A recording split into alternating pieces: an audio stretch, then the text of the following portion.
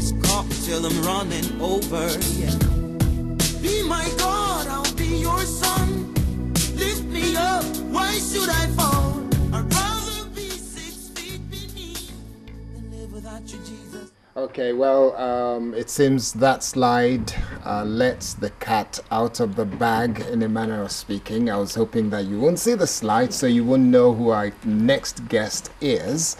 So that way we can play around with the fact that our guest is somebody who came from a Muslim background and then became a Christian. And not just an everyday Christian that goes to church, one that has become someone that people mention their name and pray to God, that God bless me the way you have blessed the son of Salawu, who is now a pastor, somebody who was a Muslim, who is now a pastor of one of the fastest growing churches in the whole of Europe. We're not talking of churches in Lagos, in the whole of Europe.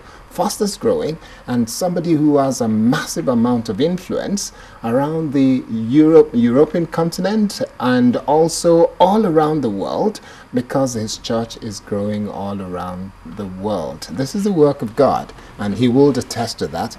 But Alera has sort of like twisted my arm and said she's going to ask the first question.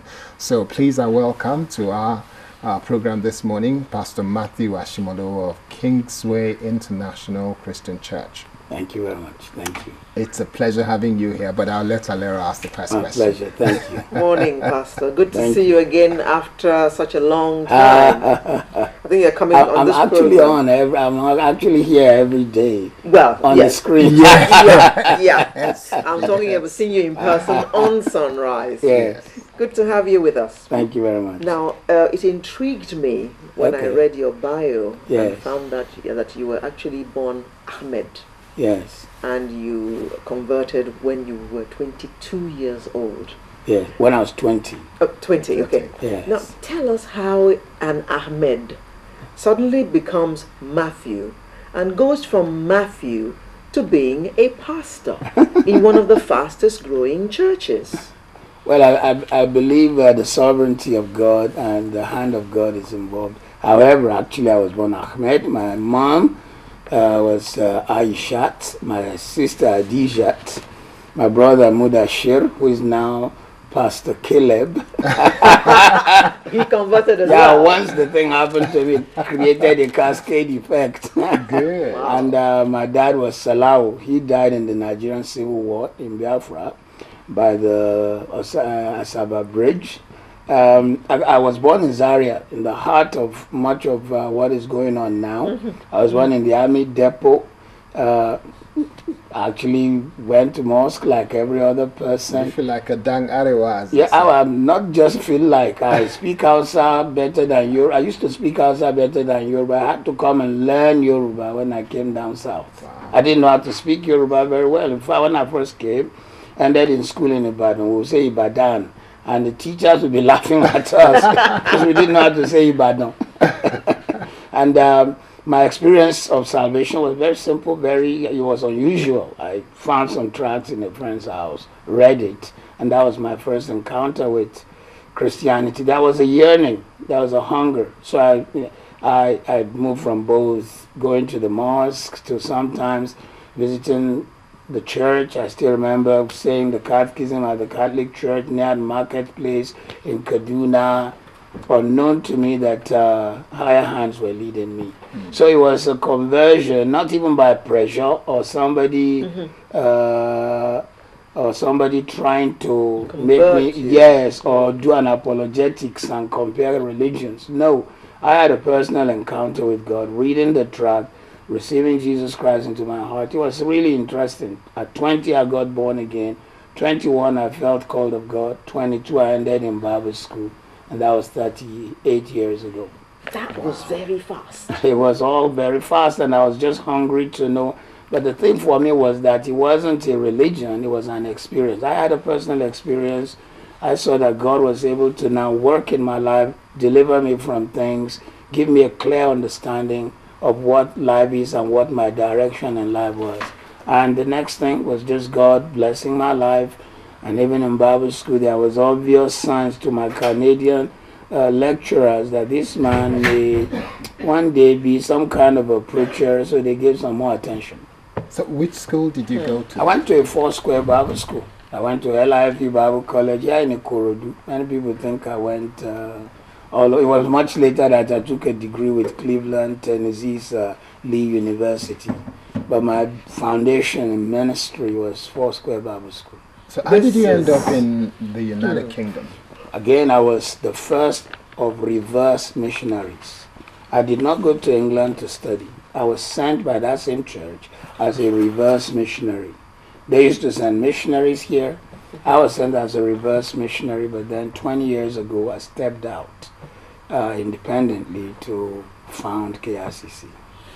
This is very interesting, Pastor Matthew. And I'm sure that right now you will not be the favorite person of NASFAT, the NASFATs of this world and all that. And one issue that people always compare is that it seems that there are more Muslims who become Christians than there are Christians who become Muslims. Why do you think that is so? For me, I believe that Christianity is experiential. Christianity is a definite encounter.